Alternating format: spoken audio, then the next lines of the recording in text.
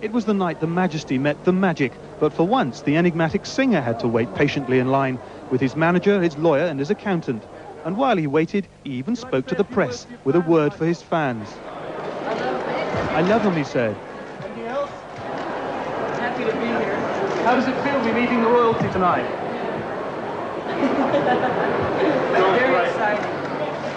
Very exciting. The princess, known to be a keen pop music fan, spent several minutes chatting.